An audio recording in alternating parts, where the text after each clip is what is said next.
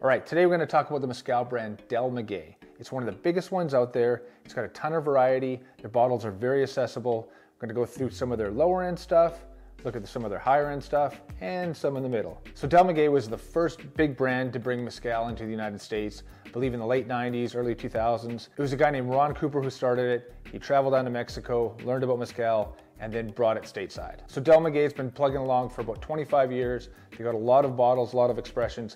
Let's get into some of them. First one we're gonna go over, it's their flagship mezcal. You can see it everywhere. It's probably one of the most readily available mezcals in the market, Del Maguey Vida. Some bartenders I've talked to like Vida to make into cocktails, but I'm a sipper and I can tell you this, I'm not a fan. When you're sipping this on its own, it does have a lot of smoke. And of course, mezcal has smoke to it, but this is the wrong kind of smoke. This is more like, is very metallic, very, in my opinion, very muffler-like, but I'm not here to slag Del Maguey as a brand in a whole. I figured I'd start with the bad news and it gets way better from here. And there's immediate good news.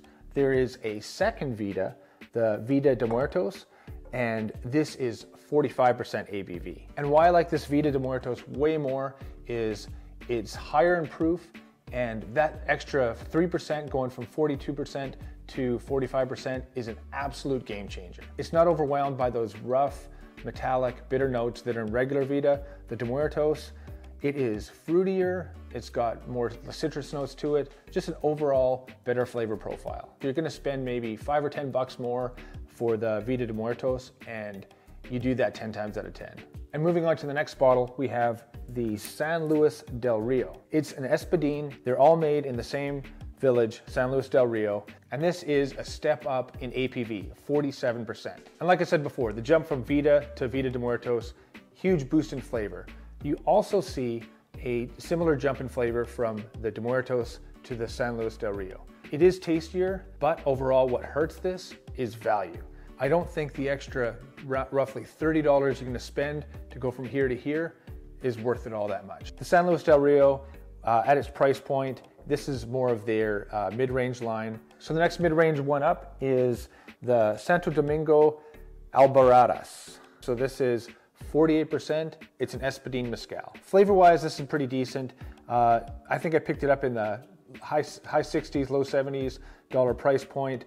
Not bad at that price point, but I think if you're gonna spend that much, you might be able to do a little bit better. Which brings me to my favorite Del Maguey mezcal in the mid-range, and I think one of the best all-round mezcals out there is the Del Maguey Chichicapa. This is an espadín mezcal, 48%, but it's very accessible. This does have a smokier profile to it, but it is quality smoke. It's like a high-end cigar tobacco, and the fruity notes in here are awesome. It even has some, I pick up some nice little bit of chocolatey notes, some espresso bean to go around with a general fruitiness, and yeah, I am a big fan of the Chichicapa. And now for the top shelf options, these bottles are gonna run about $100 or more. So some of the top shelf ones I have, we got, first one here is the Tobasiche, made with an agave Karwinski. This Tobasiche, it's got a lot of nice floral notes, some earthiness to it, really nice and sweet, really good top shelf option. Another higher end Del Maguey I have is the Wild Jabali. Jabalis are usually pretty sought after on the upper end of mezcal. They taste awesome, but one of the main reasons is they're hard to work with. What happens is the agave really tends to foam, whether it be in the fermentation and even the distillation. So they have to spend a lot more care to it. It takes more time to get the mezcal in the end. But I really like Del Maguey's Jabali. To me, it's just as good as any of the other great Jabalis that are out in the market. But I'm gonna finish up strong. This is one of my favorite top shelf mezcals in general, the Del Maguey San Pablo Amaya Tepec. So these first 7 mezcals, I believe, were all made in the state of Oaxaca. This San Pablo, just north of Oaxaca, the state of Puebla. Earlier batches of the San Pablo were made with 100% papalote and agave patatorum. Newer batches are still mostly papalote, but it does have some Pizora in it, which is an agave marmorata, the same family as a tepestate. I'm gonna give the San Pablo a quick try here. Wow.